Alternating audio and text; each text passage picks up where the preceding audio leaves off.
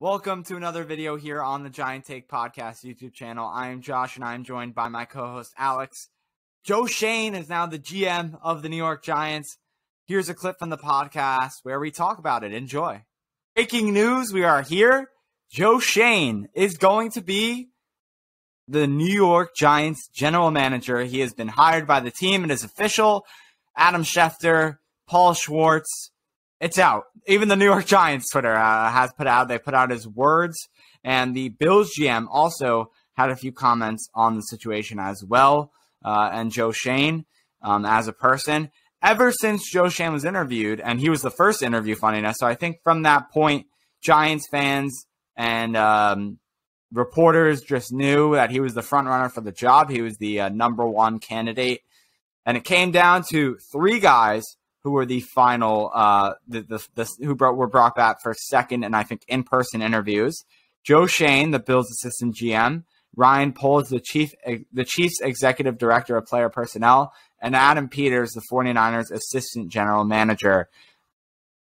And then Schoen was the favorite. There was no wrong candidate here. The Giants were not making the wrong decision with getting any of these guys. There were reasons why they all should have been taken. Now, Schoen, he's a very good candidate. He was a lot of people's, definitely Giants fans, the majority on Twitter, at least that I follow or that I see in my feed, was their favorites. And I don't know if he was mine. I really liked Peters, but I think that the decision, it was made, and it was a really good one. And now Joe Schoen is the general manager of the Giants. So we're looking towards brighter days in this New York Giants, on this team, right, with the roster and in this front office. Now, let me bring in my co-host, Alex. How are you? I'm doing good. This is how I look at the three candidates. Poles had the upside. He was like kind of more of the, if we're talking in like player evaluation terms, he was more the guy with the raw talent, lots of upside. And then Peters is kind of like your known commodity. Maybe he has a high floor, maybe not the highest ceiling. And then Schoen was kind of in the middle of those two. That's kind of how I felt about this whole process. I like Peters as well. I thought he was probably the most qualified candidate. But I think Shane's going to be good for this organization, especially if he brings along Dabble, if he brings along Flores. We're looking in the right direction here.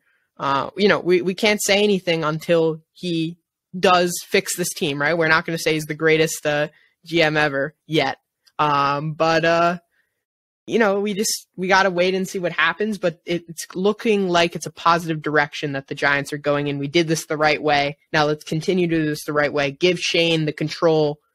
No more Mara doing anything. All in Shane's hands, hopefully now. And hopefully it works out. I've said hopefully about 5 times because there's a lot of hopefully. Right. But from right now, from this standpoint, right when we're recording Friday night, January 21st of 2022, the Giants are taking the step in the right direction. So happy about that. And interesting, You're a Dabble guy. I'm a Dable guy. I don't know because there's a mix of both. I think it's Dable. But yeah, because when I think of dabble, it's like I'm dabbling on like this like pepper on my whatever, like on my steak. I don't know, like, right? Isn't that like a word, right? When you dabble something, or yeah, like you're dabbling into something, like you're dabbling into a new career or so, something. I don't know. I don't know which one's right, but it's funny. You're a dabble person. I'm a dable person. So we'll go into the head coaching candidates in a little bit. Let's talk a little bit more about Schoen because Alex, as we know, it seems like he's a players first guy. He likes the players. He wants them to be, it seems like together in the locker room. He wants to make sure they're all good, even though he isn't like the VP or director, as Poles was a player personnel. He is still big on the players and scouting. It looks to be like he's very much into that. He's looking into bringing the right players to the team, and it doesn't look like he's into bringing in not just special teamers like our former head coach Joe Judge, or just I don't know, blockbuster deals, maybe like a Dave Gettleman, right? And just making moves like crazy with money. Seems like he conserves his money. He was a big part in the Josh Allen process. We know that. He was very high on him. But it looks like he's a very, he's going to do his research. And I think we have I don't know if we have the quote from the Bills GM, but I remember reading from the Zoom press conference that he did talking about the Joe Schoen leaving the organization. He said, "Don't worry, he'll be doing his research. Like, he will be doing his research into players. That is not a concern." And the New York Giants are getting a great, GM. And of course, he kind of has to say that, right? He's not going to not say that, but just the acknowledgement from him, and also the statement on Shane's message to Giants fans is a positive one, and we can get to all of that. But Alex, I know you had a point. Sorry about that.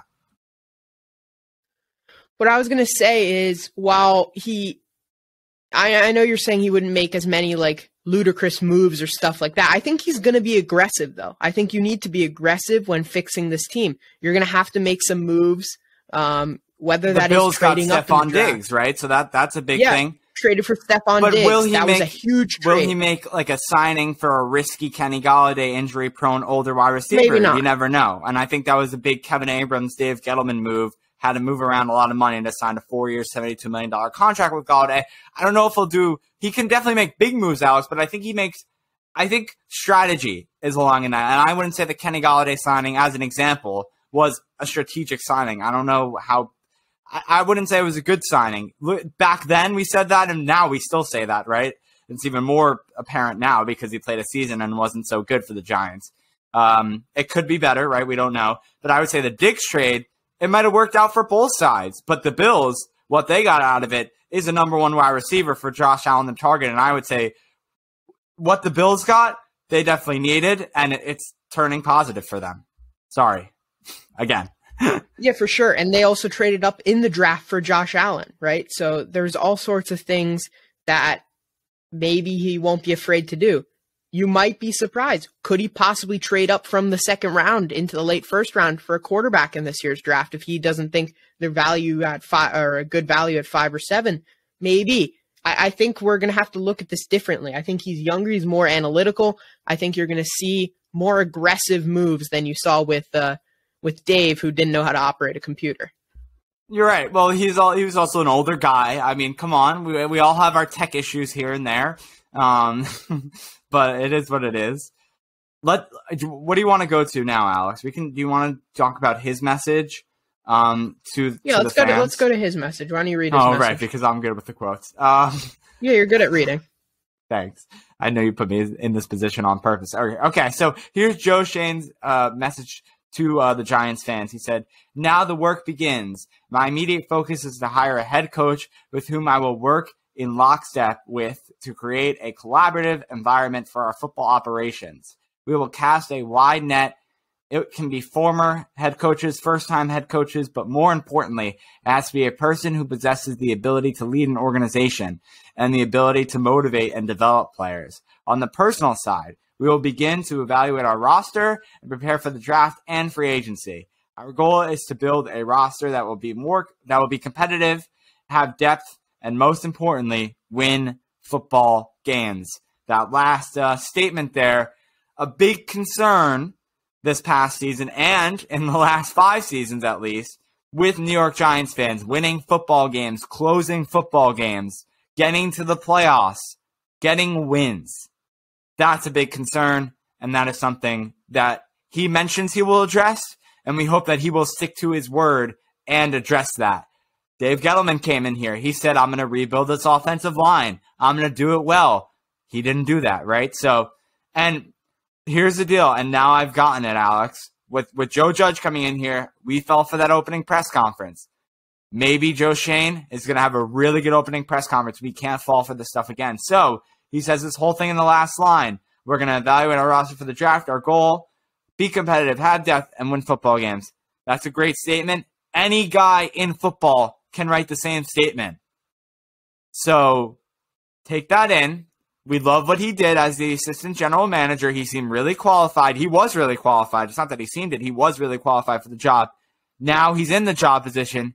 Now he's got to succeed. And that's what we got to see as Giants fans. Can he turn that roster, that front office, those free agents, those NFL draft players that the Giants pick, can he turn them into positivity, into depth, into progression, and into wins? That's what he said. Most importantly, football wins. That gets you to the Super Bowl. That wins you the Super Bowl. that brings in trophies. Yeah, for sure. He's definitely very qualified. He was probably, I'd say behind Peters, he might have been the most qualified GM candidate out there. And you could even argue he's more qualified than Peters. So I think we got the right guy. I think hopefully it'll all work out. We got to see what he does here in free agency. Who's he going to cut? That's going to be the big thing to see. Are we going to see a Blake Martinez cut? Are we going to see a James Bradbury cut? Are we going to see restructures? Are we going to see extensions? Sterling Shepard, what's he going to do? Saquon Barkley. The Bills have historically not really had great running backs and never valued them very highly. Is Shane going to value Saquon Barkley?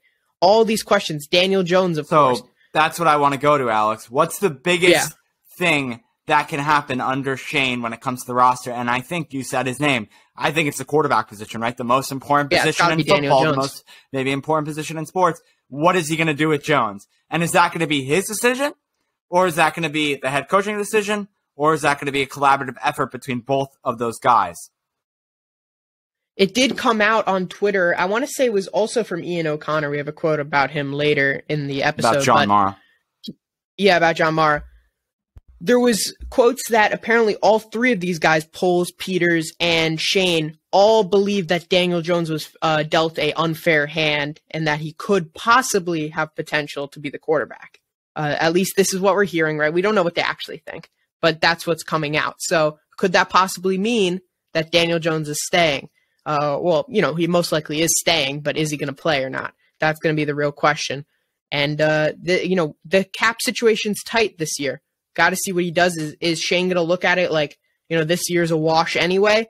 Let's not restructure. Let's not push back salaries to next year where our cap situation's pretty good.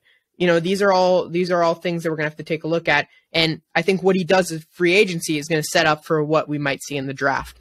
And Alex, I think we talked about it on the episode where we talked about Dave Gettleman retiring and I think Joe Judge getting fired. I think we grouped that into one. We mentioned how Gettleman, it seemed like he was going out with a bang. He maybe made the decision or was told this is your last season to prove yourself by Mara, or maybe he said I'm retiring after this year and said, all right, this is my last hurrah. Let's throw the Giants into cap hell. And that's what he did. With all the signings he did in free agency, he brought in Adoree Jackson and he brought in Kenny Golladay, right? Those were the main two that cost a lot of money. There were some other moves in there as well. He got John Ross. Trying to think of what else he did in the offseason. I mean, Afadia Denebo, he didn't even stick around for long. Kyle Rudolph, that was another cap hit. So he made some troubling, interestingly weird. I don't know where I'm going with this moves. Excuse me. So he kind of put the Giants in a bad place. He put the Giants and the future general manager Joe Schoen in a bad place to start out his tenure with the Giants. So tender. Yeah. What do I? 10 years. Yeah. What am I saying? You gotta Alex? give him 3 years. What I mean? I don't know. I don't know. I'm about to go high. You gotta give Shane 3 years. You gotta give Shane 3 years. Yeah. You gotta give the coach 3 years now because we're in a deep hole here where we are right now. You gotta give them time. As much as we're not going to jump to conclusions that he's the best, we're also not going to say he's the worst after one or two bad